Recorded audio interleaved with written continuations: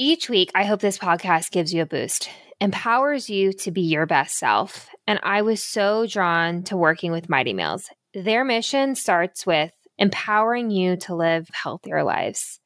I love that Mighty Meals is a convenient, healthy meal delivery service made with locally sourced ingredients by chefs. If you're in the DMV, DC, Maryland, and Virginia, for those outside the DMV, then head to eatmightymeals.com/yourgoodnews for a special offer of $25 off for purchases of $75 or more.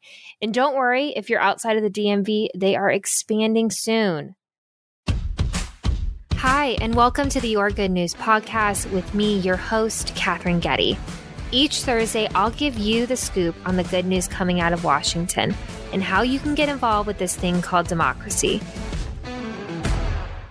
Welcome back to another episode of the Your Good News podcast, coming to you live where, as I record this, we have an update on the Senate, but control of the House still remains pretty up in the air. So I'm going to get you caught up on the races of interest in the House and Senate and then give you a peek behind the curtain of what will happen in D.C. this week. What are the kind of things that are brewing? So late Saturday night, we learned that Democrats would retain control of the Senate.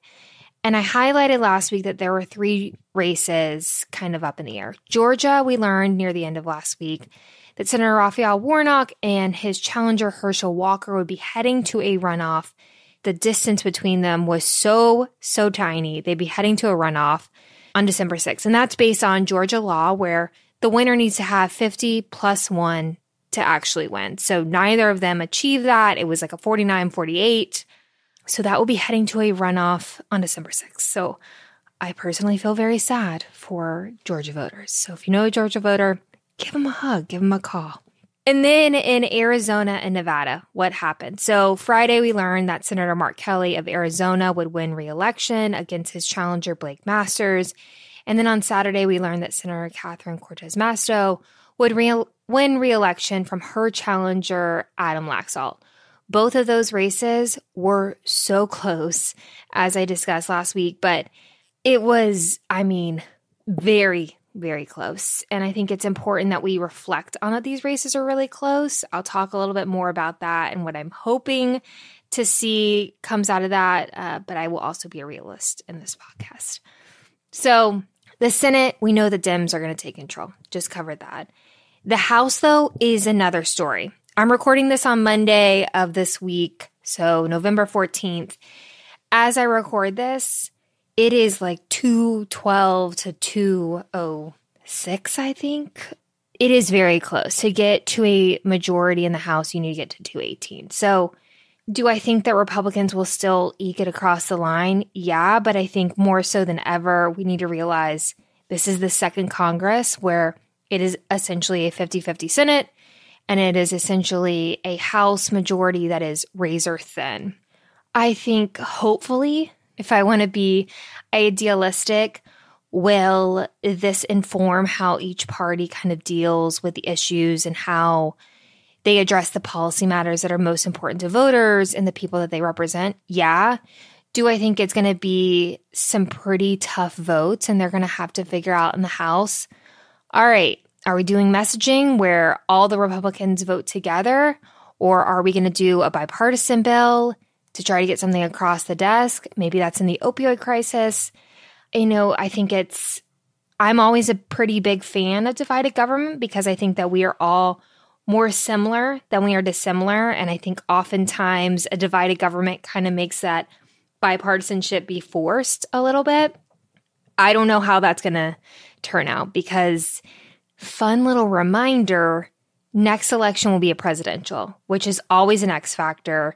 Starting maybe this week, we will hear people starting to say they're throwing their names in the hat to be in the running for president. We'll see what happens with that. I hope that we can maybe take a breath, but I doubt that's going to happen. I've always believed, and this podcast is built on the idea that we are more similar than we are different. We all want to live in a safe, happy, thriving community. We all hope for the best, but we just simply disagree, and vehemently sometimes we disagree on how do we achieve that. And this next Congress will have their fair share of disagreements, but I hope that both parties, maybe after a second really close election night, that they will realize, okay, we got to work more from the middle. The polls of both parties are not what we want, but we'll see. And we're going to have to compel that. We're going to have to continue to call Congress, get involved with your grassroots organizations, continue to be active, continue to get people registered to vote, continue to be a part of the conversation, because we're a better society when we are engaged in our democracy. So let's switch gears a little bit and discuss what's happening as Congress returns this week. They're coming back after a busy election season, and they've got some pretty big end-of-year items to cross off their list. For starters, government funding. Yes, you heard that again. Feels like a perennial thing that they talk about, but they had kicked the can from that fiscal deadline at September 30th towards Friday, December 16th. It is typically a CR when there's a midterm or when there's election. It is basically based on maybe it's, in that election year, they can't get the things across the line because it's too divided. Maybe it's a leverage piece. Maybe it's a lot of a leverage piece. But they're going to need to get some government funding done. And right before I recorded this, I saw that Senator Leahy, who's retiring from Vermont, who's been a part of the Senate, he's a chair of Appropriations Committee, said they've agreed to top line numbers. And basically that means, okay, this is kind of where we can max out on our spending. And then they basically split it across discretionary and mandatory spending. So it's going to be interesting to kind of see where the funding levels end. If I was a guessing person, I think that maybe there would be a second CR, maybe to December 23rd. Yes, right before Christmas. Maybe it'll be a little bit longer into March or February of the next year. It's going to be, I doubt very highly that they get to a full fiscal year. So it will be 2023, September 30th of 2023. I doubt that they get that far, but maybe we'll see. So Congress is coming back with that. They also need to do National Defense Authorization Act. This is basically, I've talked about there's authorizing and appropriating committees in Congress. Authorizing, the easy way to remember it is they create programs. Appropriating is they give the money for those programs. So they got to go hand in hand. National Defense Authorization Act is a bill that's been passed every year since 1961. It is, no one wants to be seen as not supporting the troops, if I'm going to boil it down. And so it's going to be something that sets the policies under which the appropriating can get done. I see that as something that's going to be must pass.